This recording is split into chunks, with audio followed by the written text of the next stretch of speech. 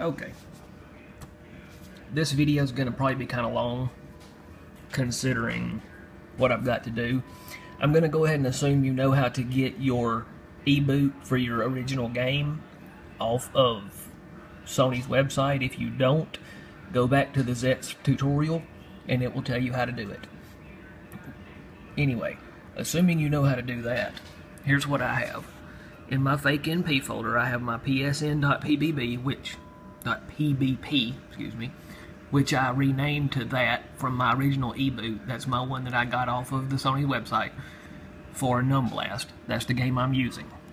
Okay, I have downloaded the TNV Bubble loader and the TNV P-boot. Okay, so what we're going to do is extract the bubble loader. You're going to take your TNV ISO file and you're going to drop it in there with that. Alright, once it's in there, you're going to hold down Shift and right click and you get open command window. Click that. Inside there, you're going to type fake _np dot exe space, then a -b for the base. Since mine is named PSN, I'm going to do psn.pbp, then your ISO, which is TNV.ISO,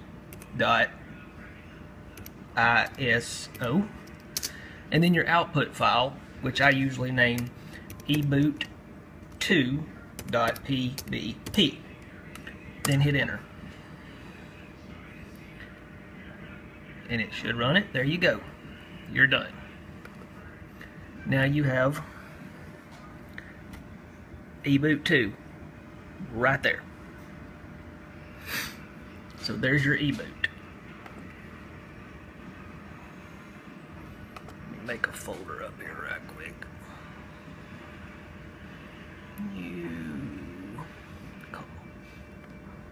Sorry, this is kind of shaky. Now,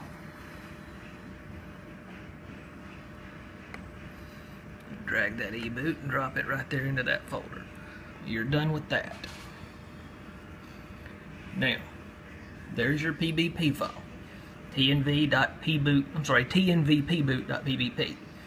Okay, you're going to need a hex editor. Mine automatically opens in HXD. Right down here, you see it says UCES01177. Well, my game, being Numblast, right there is NPUG80320. So I'm going to go right here and change this to NPUG80320.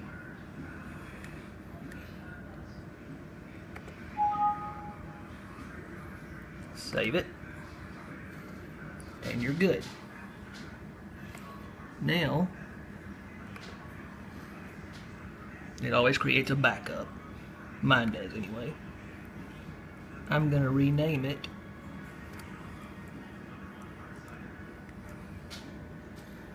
to pboot2.pbp. I'm going to take that and put it in that folder. Now, you also have this eCFW folder. You're going to need it. What you need to do is take that folder, I'm not going to do it because it just takes too long, and put it in your save data folder on your Vita, just like you would if you were doing an exploit game. You just need to put it in there wherever your Vita goes and make sure you get that into your save data, and that's all you got to do with it. Now, I'm going to go ahead and close all this.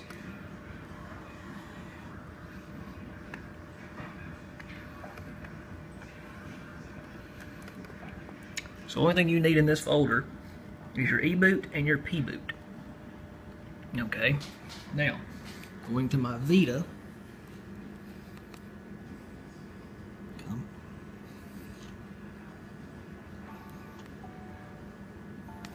going to turn off flight mode, turn on Wi-Fi. Now I have FTP in a bubble. If you have it on your TNV, you can launch it just the same. But you're going to want to launch TNV. I'm sorry, FTP. And I use FileZilla. Gonna launch it. Now, once this starts, which it has, I'm gonna actually have to change this because I have two Vitas running on the same account. But anyway, there. Then I'm gonna connect, and there we go.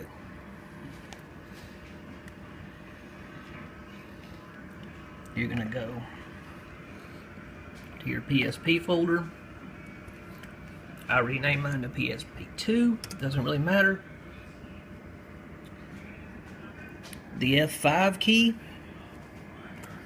will refresh just to make sure the renaming took. Open up that folder, go to your game folder,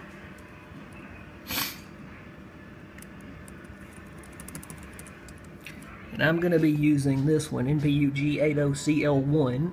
It's a clone folder. You should know how to clone files if you don't know how to clone games. Once again, watch the Zets tutorial. So, I'm going to rename this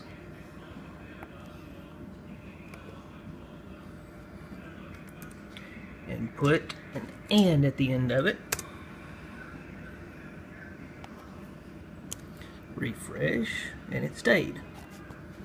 Now, I'm going to go all the way back up here to the top. I'm going to right click right here, create directory. It already goes to the game folder, so I'm going to do NPUG 80CL1. Enter. So now, as you can see, if I get down to it, I have an NPUG 80CL1, which I just made, that's empty, an NPUG 80CL1 and it has the original game in it. Okay. You're going to want to open up the folder without the "and," it being empty. You're going to grab your eBoot.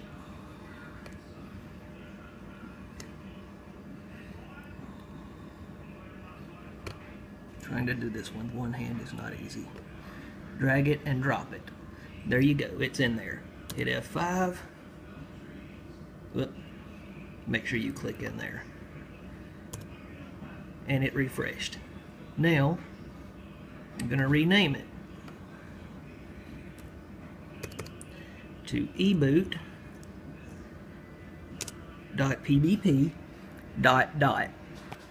Hit enter. Okay. Now, hit F5 and refresh, and there you go. You have eBoot.pbp. Now, we're going to go back up, and we're going to go into the CL1 and folder, the one with the original game. There's your original eBoot right there. Now you're going to take your pboot that you changed, and you're going to grab it, drag it, and drop it right there. There it is. F5 to refresh. After I click in there, because I always forget. And there it is. Now you're going to do the same thing you did with the eBoot. You're going to rename it to pboot.pbp ...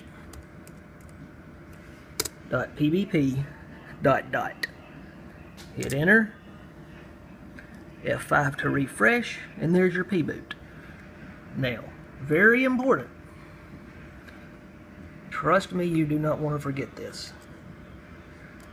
You need to go back to your root folder, to your PSP,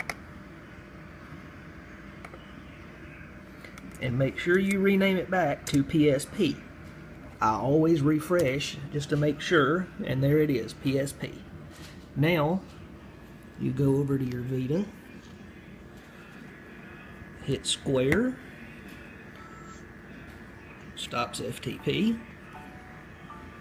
I'm going to close my FileZilla. Now, I always do this just in case I have to do something. I turn Wi-Fi off and flight mode back on. Then you're going to want to power it off.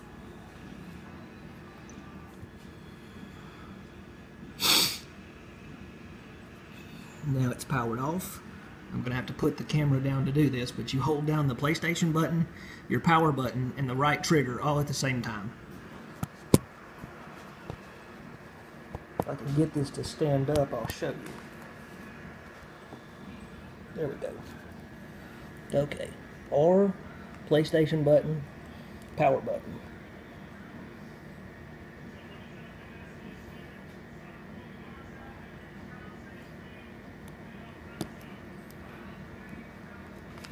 Okay, am I missing my power button?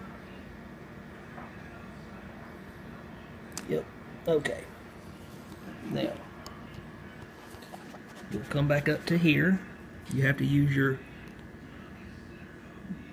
D-pad. Go to rebuild database. It's going to ask you, are you sure? Yes. It should power off and power back on. There you go.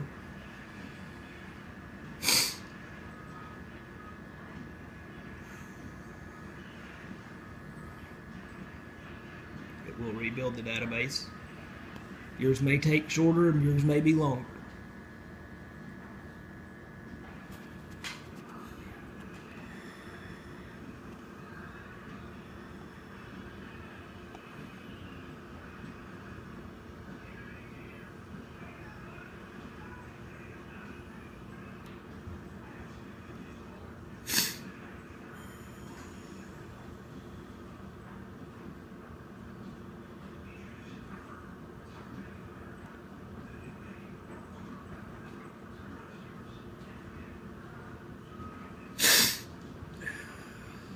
I have a cold.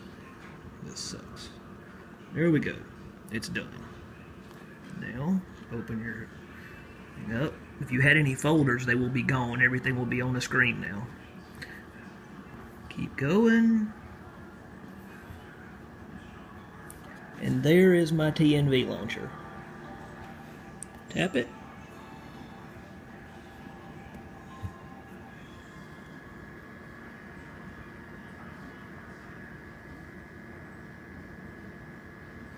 Green screen, straight into TNV.